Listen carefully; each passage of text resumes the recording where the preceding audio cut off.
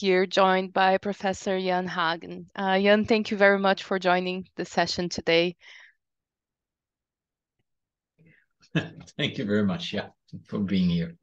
Yeah, we're very much looking forward to your lecture. But before that, just some housekeeping information. So after the session, we will have a short Q&A session. In order to have your question answered, you need to use the Q&A section here on Zoom. So on the bottom of your screen, there will be two balloons with the Q&A here where you can open and type in your question. You can type in at any minute, but we will get to the questions at the end of the session. So just a small introduction here.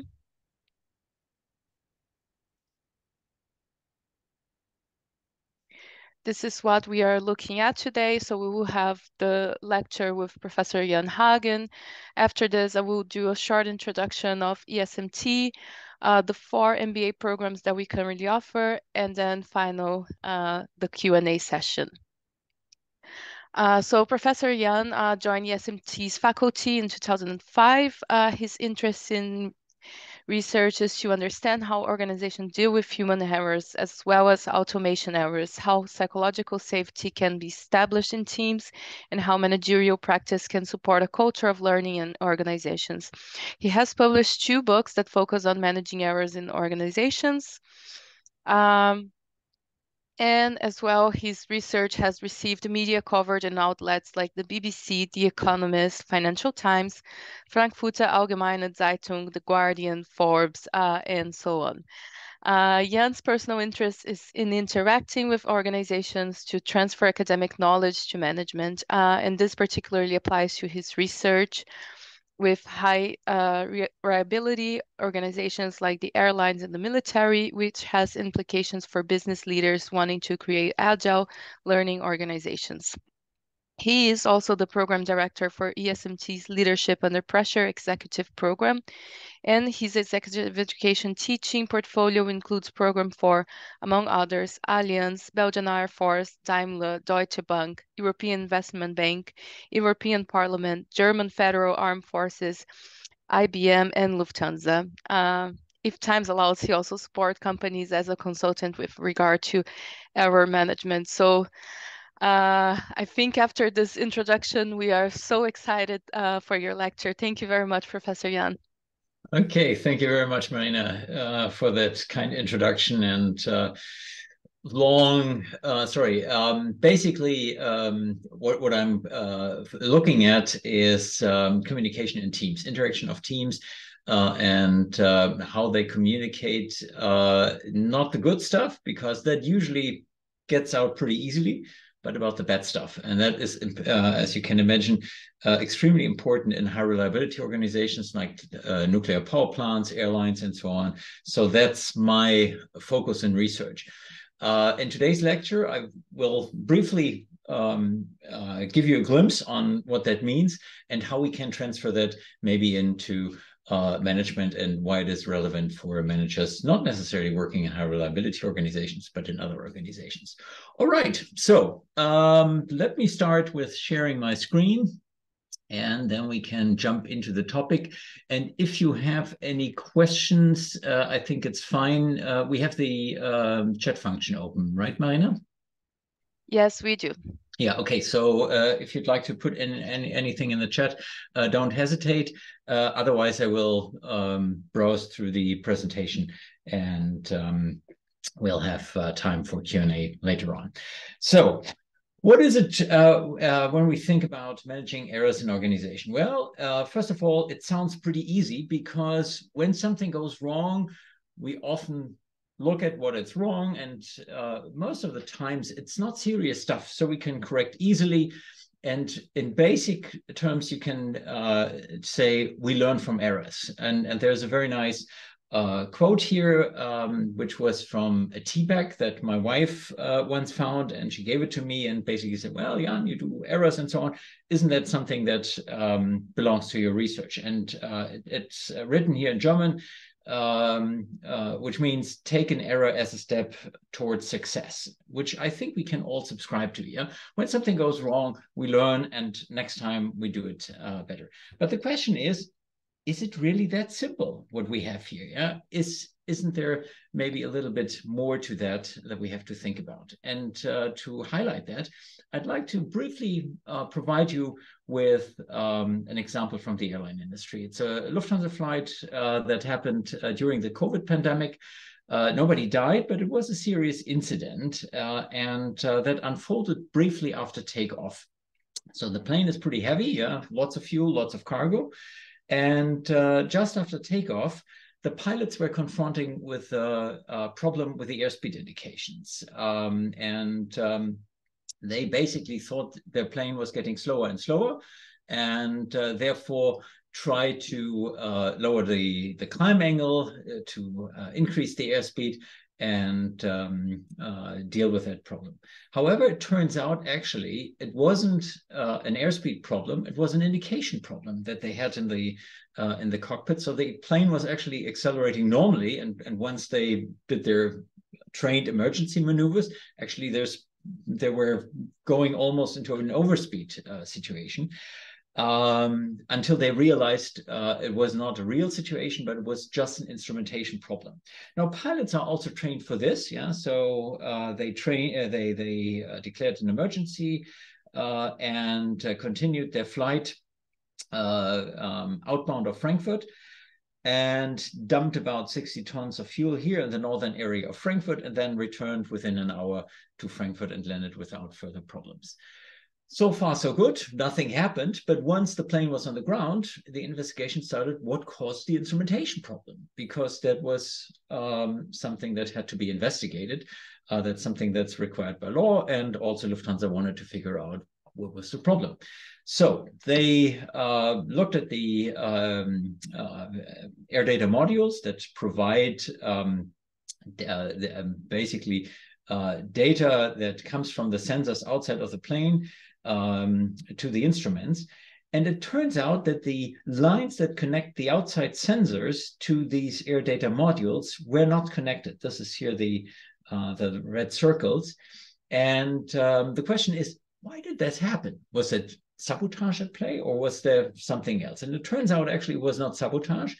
It was actually a miscommunication during maintenance, because there were two maintenance teams working. One team was working on this main system. This is what you see here. And then there was a second team. Yeah, so this was team number one. And the second team was working on the standby system. And the problem was that the team number one thought that the team that was working on the standby system would have to dismantle their main lines that they were working on. And once their work was completed, that they would connect all the lines back in.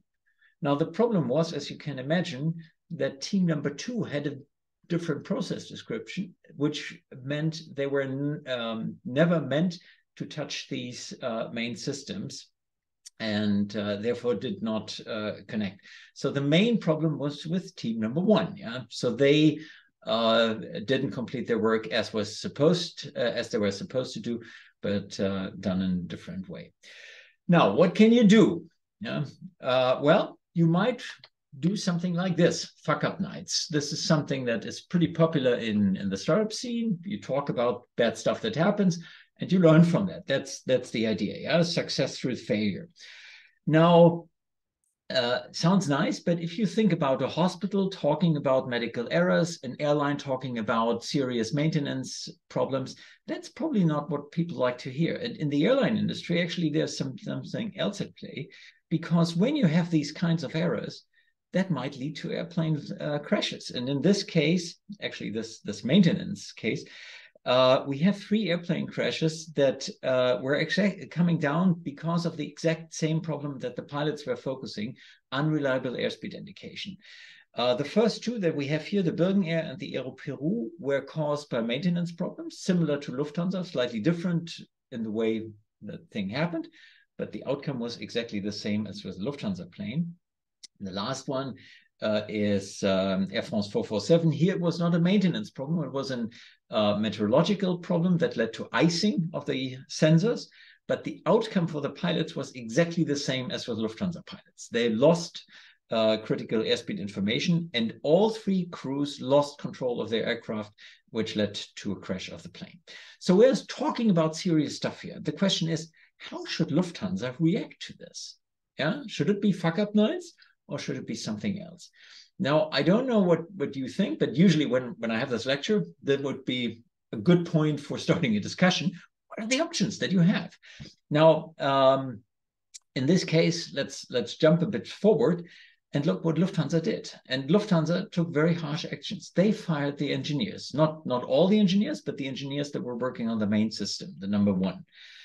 The idea of the Lufthansa action was basically they identified a bad apple in their organization, or if you like, two bad apples. Yeah, there were two engineers, and they fired the two engineers because they didn't adhere to the procedure that was mandatory for working on that aircraft.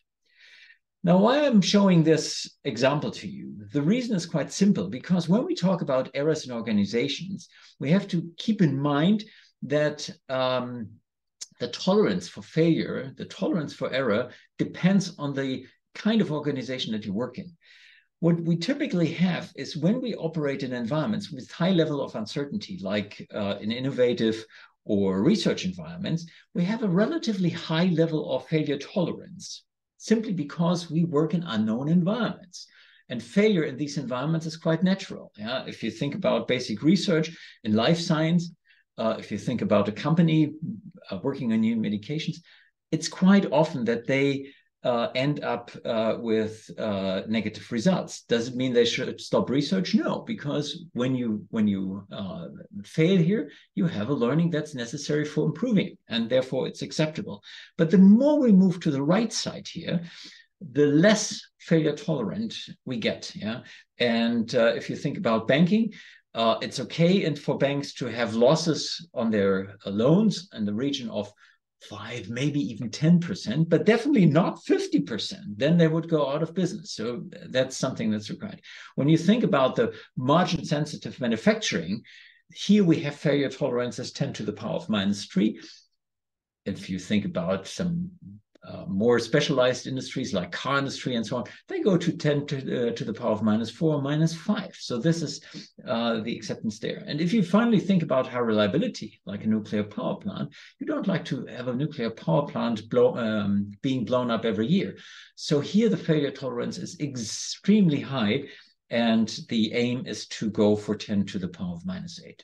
Now we can debate whether they achieve that, but that should be the aim, that we basically should not have in the foreseeable future errors in these kinds of industries. And the same goes with airlines. When you enter a plane, you don't like to think about crashing, but rather, is it on time or not? Yeah, this is the way we think. So here, we pretty much know what we do, and therefore nothing bad should happen. But then there's a second thing that we should keep in mind, and that goes to the nature of the failure, nature of the error that we're looking at. And here we can basically differentiate 3 types of errors. The first one that we think of, and that is connected to what I showed you on the left-hand side of my previous slide, is basically an intelligent failure, like in pharmaceutical research, where you create new medication, which goes into clinical trials and sometimes fails. Sometimes it seems to fail, but then if you tweak it a little bit, if you learn, you actually can make it a success. And Alimta is a cancer medication that's fine, probably a little bit too specialized, but you probably all know Viagra. And Viagra was first thought to be a medication for lowering blood pressure, but it failed in clinical trials. But during clinical trials, they had another observation, which led to a different use of the medication, which was then hugely profitable for Pfizer. And here we have this typical motto: fail fast, learn fast, improve sooner. Very appropriate. But then we have a second type of failure, and that's a complex failure, where we basically know how different things interact, but sometimes they interact in unforeseen ways. And a typical example is the A-class of Mercedes, which has a high center of gravity, which was never a problem during standard tests. But when the car was sent to Sweden, there they have a particular test that they only do in Sweden, the ELK test. And here it showed that the car, because of the high center of gravity, had the tendency to flip over. Now, the initial reaction from Daimler was, well, no problem. We don't deliver it to the Swedish forest. You will never see an elk with this car. But the problem was still evident because you can also have evasive critical maneuvers in cities. Yeah? And therefore, Daimler had to deal with that. And the answer for Daimler was, well, use a technical component called ESP, which stabilized the car and made it successful. And this is the second element here. So yes, we learn, but we also think about mitigation, mitigate the consequences of these things. But then we have a third category of failures, and these are the preventable failures. And this is what we saw in Lufthansa. Basically, everybody knew what to do, but for some reason, they didn't do it. And the idea with preventable failures is, well, just prevent them, yeah, because we know what is necessary to do. But the question is it really that simple? And the answer is, it's not that simple because we are dealing with humans, yeah, and humans tend to make mistakes. They tend to make mistakes in normal circumstances, not that often, yeah, every 30 minutes, meantime between failure. But the more complex the environment gets and the more stressful it is, the higher the likelihood of human error. And that is something that we have to keep in mind. Now, is that a problem? Well, it's not a problem if we talk about this, if it is addressed, yeah, then it's not an issue.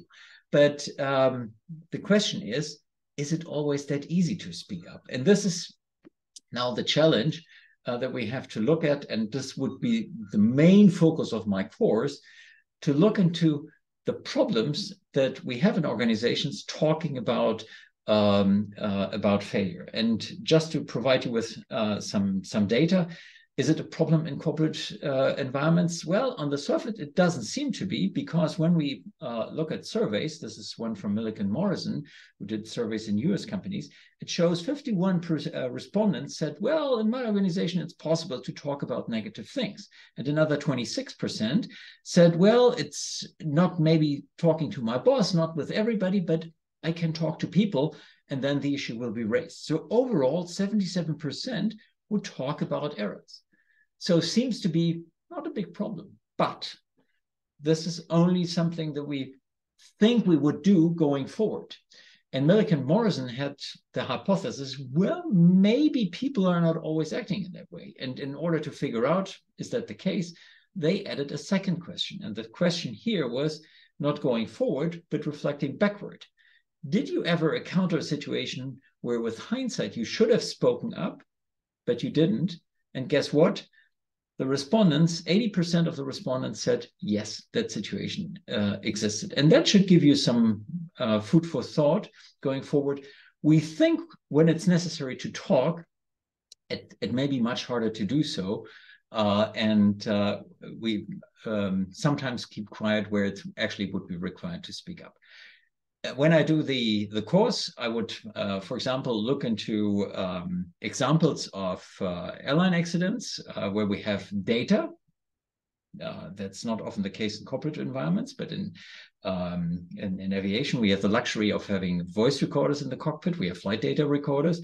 And with this data, we can do a very good analysis of how communication actually takes place in teams with humans. And out of this, we can then think about ways of creating an effective communication that allows us to talk about errors, which is the first step for managing them and dealing with them.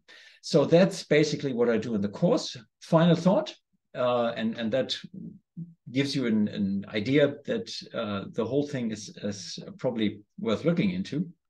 I showed you the Lufthansa example where they fired the technicians, but that actually was not the reason why it showed up in the press. The main reason why it showed up in the press was something else. Because when the technicians were fired, there was a harsh reaction from the pilots of Lufthansa. They opposed that management decision, and they appealed to the management to say, we actually have to take back that decision because it harms our safety culture, because we depend on speaking up, and therefore we need to protect the engineers in this case. Yes, they did something wrong, but it's important to have the learning. We need an open speak up culture. And think about for a moment who's taking the risk. It's not the engineers, it's actually the pilots. And the pilot said, don't punish the engineers. So that's something that I would link to and show you why that is and how it affected the safety culture in aviation and what it means for corporations. Okay, so thank you very much. And finally, that was already mentioned by Marina. If you, in the meantime, like to look a little bit into the stuff I've been doing, I've written 2 books on this and some articles. This is, as was said, my main interest.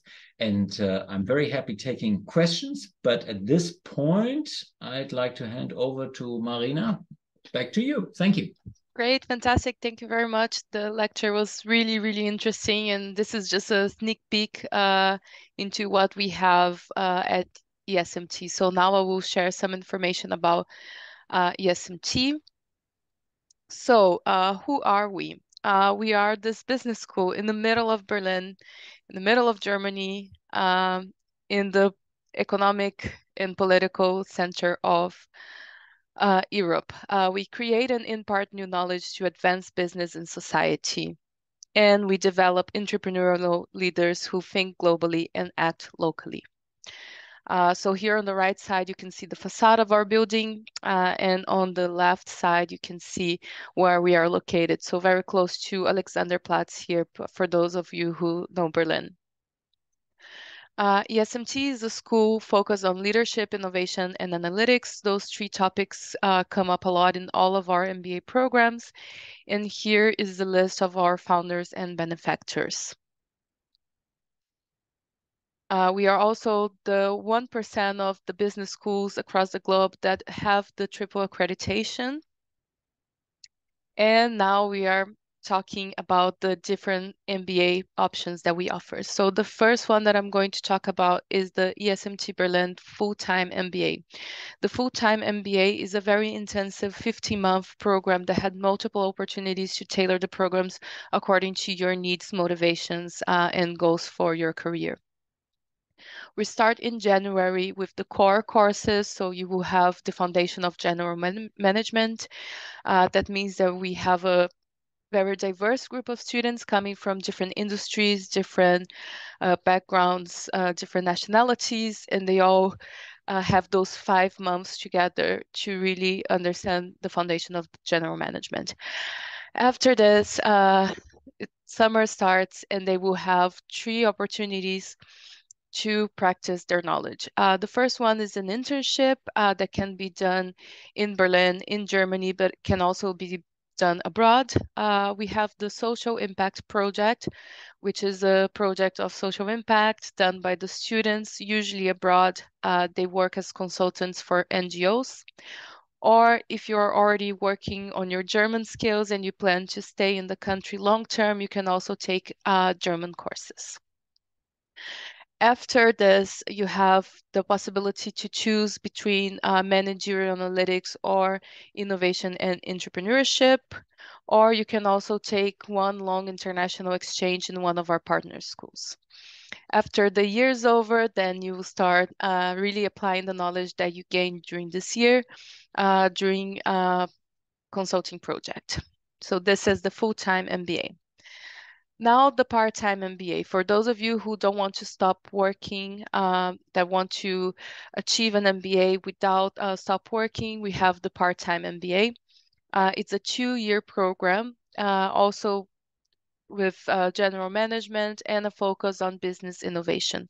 The program is divided by modules, and it's delivered in a blended format. What does that mean? The blended format means that you will have 75% of the lectures being done online and 25% in person across residencies in Berlin during the weekend. So you will have residencies from Thursday evening until Saturday. And here you have a quick overview of some of the topics that we cover during this MBA.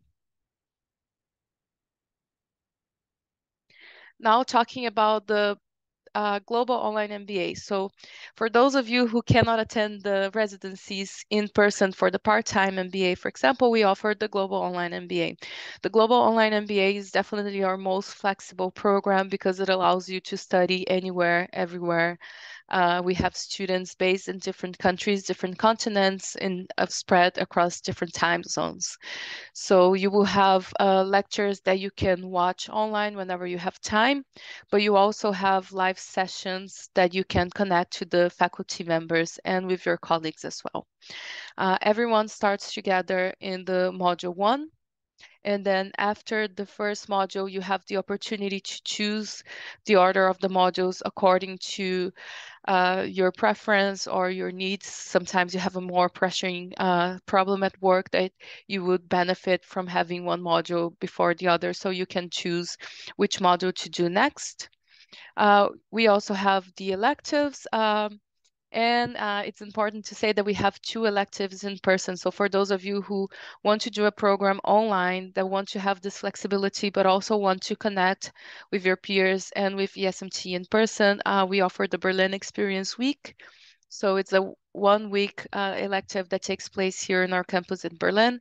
And we also have the International Experience Week that takes places in different locations depending on the class. So we've had Cape Town, for example, the last one. The next one is going to be in Mexico City. So it's a great opportunity to meet your colleagues in person and have this networking in person during the MBA. After this, you have the final project and the graduation that also happens hybridly. So if you can join in person, you're welcome to join the ceremony in Berlin. Otherwise, you can also do the ceremony completely online and get your MBA diploma. Now talking a little bit about the Executive MBA, which is a program designed for senior managers that are looking to go up to C-level positions. It's an 18-month program that happens in residential weeks. So you will have 10 modules. Each module is a 1-week residency. 6 of those modules take place in Berlin, and those are marked here with the white dots. And the orange dots, they mark the modules that take place international. You will have an overview of responsible leadership, innovation and technology, international management, and business integrity. And during this program, you really can develop your responsible leadership. Now, here's a quick overview of the different programs when they start. So the full-time starts in January, as I said before. The part-time program is a 2-year program starting in September. The Global Online MBA has 2 start dates per year. So we have the next one starting in May. Applications are open. And we also have in September as well, and the Executive MBA with classes starting in October. Here we also have an overview of the financing. We have scholarships available for all of the programs. You can see more information about that on our website. And here, a quick overview of the career development team that will support you with the network that we have with different companies, with our alumni as well. We have several events on campus and online, workshops, and all the resources for you to develop your career during the MBA. And we also have the career fair. Here are some of the companies that joined us for the career fair that happened earlier this year. And here's an overview of the application requirements. So we ask for a CV. For all of our MBAs, we ask for at least 3 years of work experience, but 7 years for the executive MBA. We also ask for 2 professional recommendations and some sort of test score. So we also have our own admissions test, the BAT, and if applicable, proof of English language as well. We have all the information on our website as well. If you want to have a look into detail, you can also download a brochure. And here are the upcoming deadlines. So the first round of deadline for the full-time is coming up soon. And we also have other deadlines for the other programs here listed. So now we can get to the questions. Thank you very much. And it's also worth mentioning that we have those sessions with professors every month.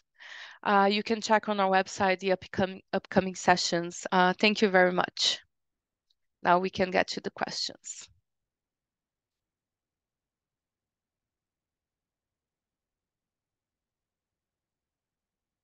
So here we have a question from Anonymous to Jan.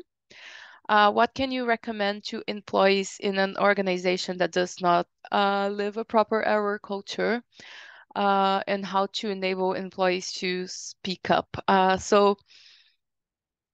Jan, this is a question for you. Yeah. Well, that's a typical question. And unfortunately, there's obviously no easy answer to this, because if you have a company that does not provide a level of safety, and one of the core elements for speak up culture is the concept of psychological safety. You may have heard about that before. That's not something that you can demand. That's not something that you can create yourself, and protecting yourself. But that doesn't necessarily mean you have to be quiet. One of the ways of addressing things that you see and you would like to talk about is asking questions. Simply ask, well, I see this. How should I interpret this, or something like that? So instead of saying, well, you did something wrong, or something is a problem here, just ask a question. And often, by just raising an issue, you address that. If you figure out it's not working, you can escalate. And one way to escalate is to say, to bring yourself in and say, well, I'm concerned. I think this might lead to this, and so on. So therefore, you may be able to raise the awareness still without putting blame on people. Yeah.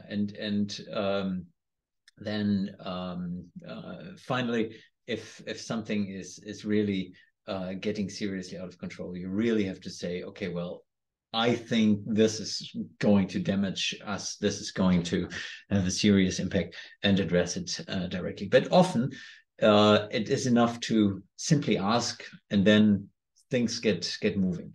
From a leader perspective, if you're a bit more senior, again, you may not get psychological safety from your superiors, but at least you can create psychological safety downward in your organization. And why should you do that? Well, simply because you get information. Yeah, if you provide psychological safety, if you encourage speaking up, you get information that you would otherwise not get. So these are some of the things that could be done. I hope that answers the question.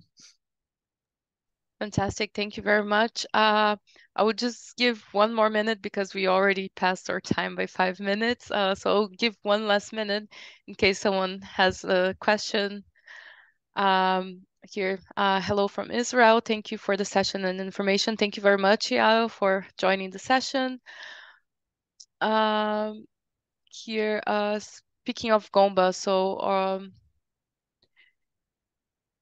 oh yes, this is a question that we get a lot about the Gomba diploma. So if you have a global online MBA diploma, our MBA diplomas are the same. So regardless if you do the part-time, the full-time, the online, you will receive the same diploma.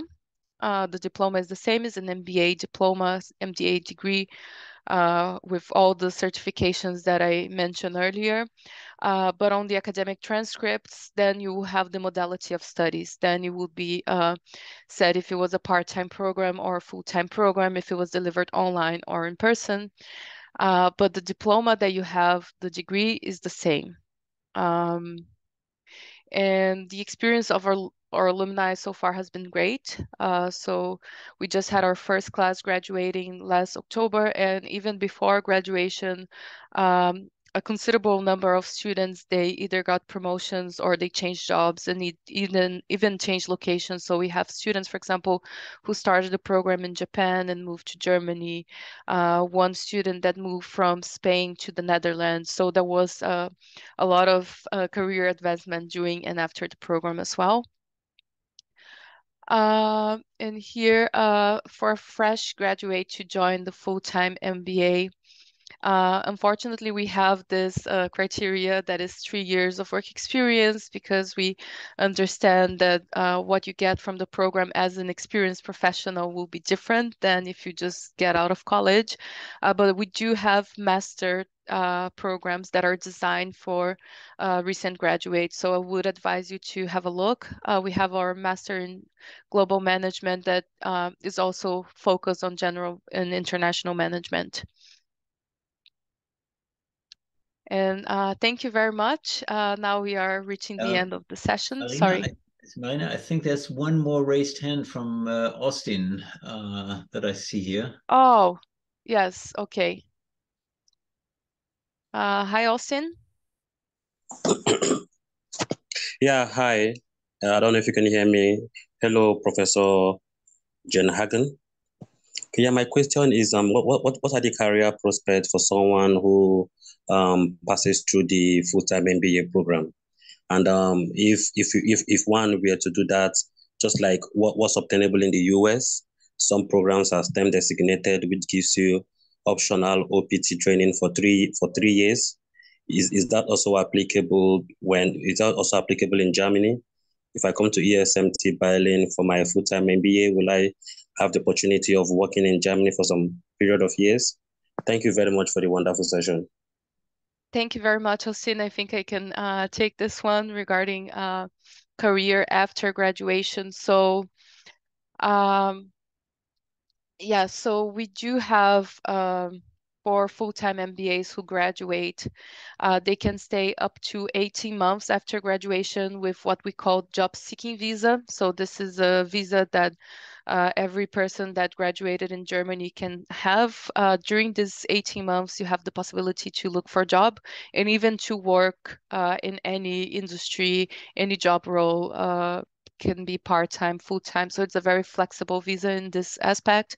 Usually what happened to most of our students, I have to say, actually over 92% of the students who graduate from the full-time MBA, they end up working in Germany afterwards. So usually the case is that after graduation, they find a job, and if they would like to stay in Germany, they can just change to a work visa afterwards, and the process is fairly simple if you're an MBA graduate. So thank you very much, everyone. We are wrapping up the session now, and have a wonderful morning, afternoon, or evening, depending where you're located. Thank you. Thank you once again, Jan. Okay, thank you. Bye-bye. Bye.